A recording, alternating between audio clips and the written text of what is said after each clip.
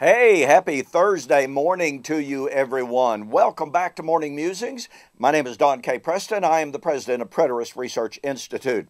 Let me remind you one more time, do not forget my upcoming debate with Dr. David Hester in Montgomery, Alabama, June 15th and 16th, 2017, of course. And then we have Preterist Pilgrim Weekend coming up July 13th through the 15th. Our theme this year is the problems with postmillennialism. You don't want to miss either one of those events.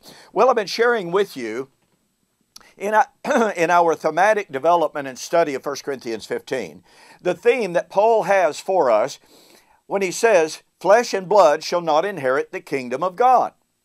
So, flesh and blood shall not inherit. Resurrection would get rid of, quote, flesh and blood. We've already talked about that. It's not talking about biological bodies.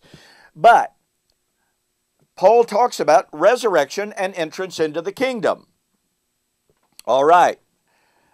I've shared with you just a small fraction of the Old Testament prophecies that lie behind Paul's resurrection doctrine, and how they all tell us that resurrection would be at the end of the Old Covenant age of Israel in AD 70.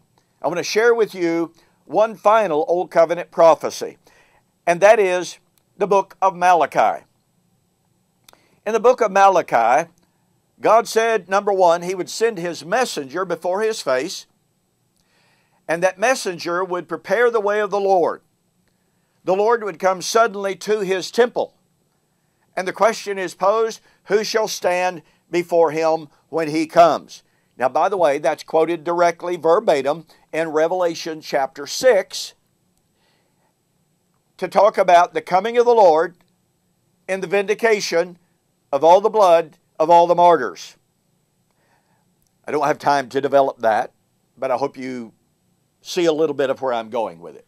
All right, this day of the Lord of Malachi, when He would come to His temple. Well, that's the Messianic temple. That's Revelation 21 and 22. That's Ezekiel 40 and following. But here's the messenger, and it's also, behold, I will send Elijah, my servant, before the coming of the great and the terrible day of the Lord. Now, we saw in our last video that the coming of the Lord is Zechariah 14 for the resurrection, the opening of the fountain, the river of life. So here is Elijah that would come before the coming of the great and the terrible day of the Lord. The great and terrible day of the Lord, i.e. the day of resurrection.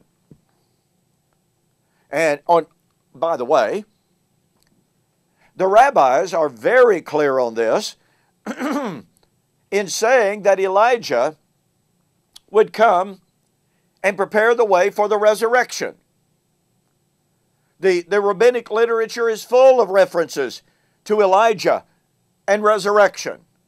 So as far as Jewish belief was concerned, the connection between Elijah and the great and terrible day of the Lord, the connection between Elijah and resurrection is absolutely undeniable. It's absolutely irrefutable. Okay, now, watch this.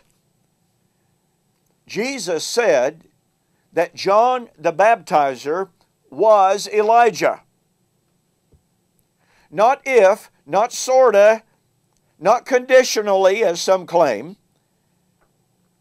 I tell you that Elijah has already come. Matthew 17, 10 and following. And the disciples understood him to say, or to be speaking, of John the Baptizer. So John was Elijah. Now, what would happen, according to Malachi? Malachi, when the messenger would come, he would come to his temple. Well, that's the Messianic kingdom temple. So here's the coming of the messenger. Well, was John the messenger? Well, of course he was. Mark chapter 1, verses 1 to 3, the beginning of the gospel of Jesus Christ, a voice of one crying in the wilderness, prepare you the way of the Lord. Behold, I send my messenger before my face. He will prepare the way before me. Here is the description of John the Baptizer, emphatically and explicitly being identified as the messenger and as the voice. Now, I could go to Isaiah 40 and develop that, the relationship between the coming of the Lord, the judgment, and the resurrection, etc., but I won't do that here. So we have the messenger who would herald the coming of the Lord to his temple. His temple is the establishment of the kingdom, the messianic temple, kingdom temple.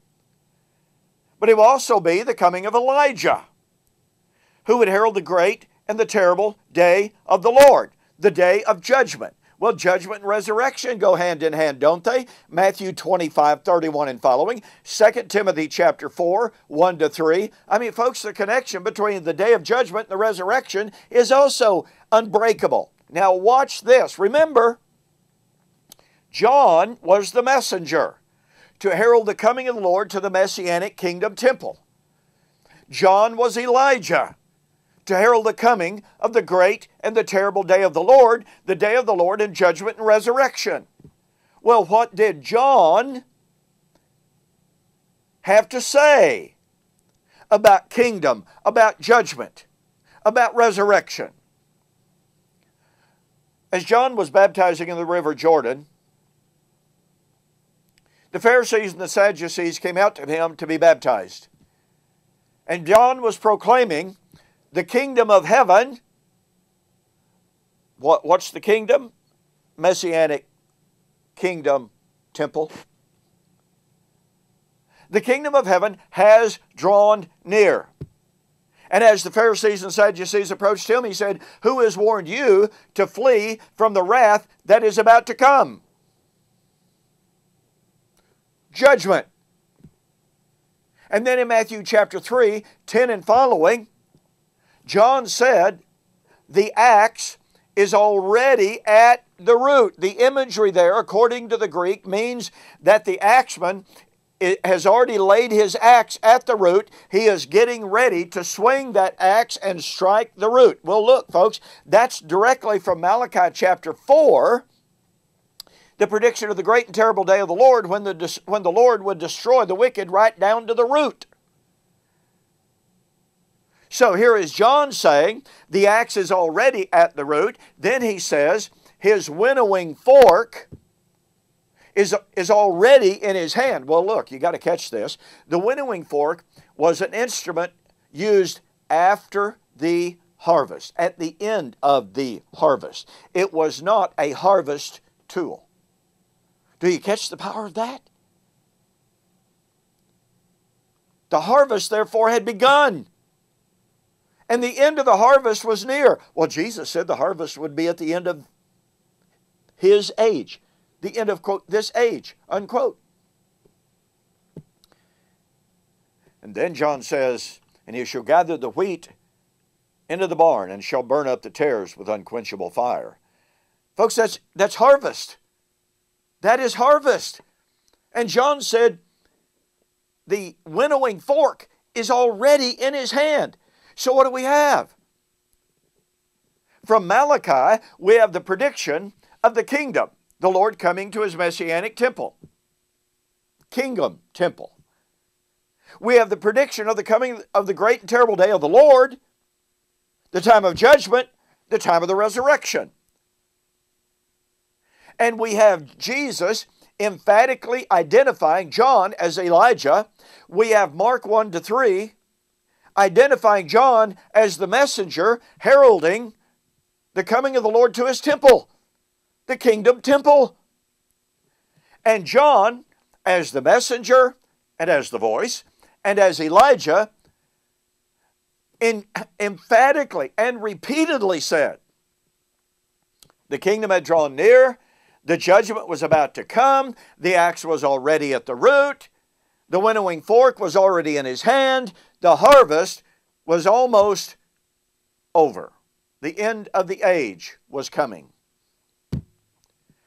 Now, folks, unless you can completely divorce John's message as the messenger heralding the messianic kingdom temple, unless you can divorce the resurrection of 1 Corinthians 15 from the great and the terrible day of the Lord. And remember, the great and terrible day of the Lord is the time of the resurrection. It's the time of the judgment. It's the time of the end of 1 Corinthians 15. So unless you can divorce John from 1 Corinthians 15, John is Elijah, guess what that means? That means that John's message of the imminent kingdom, the imminent judgment, the harvest underway, then that means that the resurrection of 1 Corinthians 15, the gathering of the wheat into the barn, and the judgment of the tares was already underway. Well, after all, Paul said Christ was the first to be raised from the dead, the first fruit of the harvest, right? Yeah, harvest was underway. Look, the significance of John as Elijah simply cannot be overemphasized. I have written one of the most extensive studies of the eschatological significance of John as Elijah that I'm aware of. The title of the book is Elijah Has Come, a Solution to Romans 11, 25-27.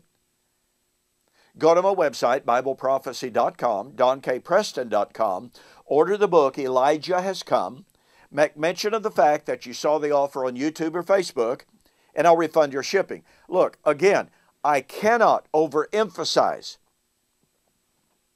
how incredibly important John as the voice, John as the messenger, John as Elijah was, even in understanding not only Romans 11, but understanding 1 Corinthians 15 and the resurrection. This book will absolutely blow you away. You'll be amazed at how powerful the evidence is. So get a copy of the book. Well, listen, thank you again so very, very much for joining me on this morning's Morning Musings. Hope you have an absolutely fantastic weekend. Lord willing, we'll see you on Monday.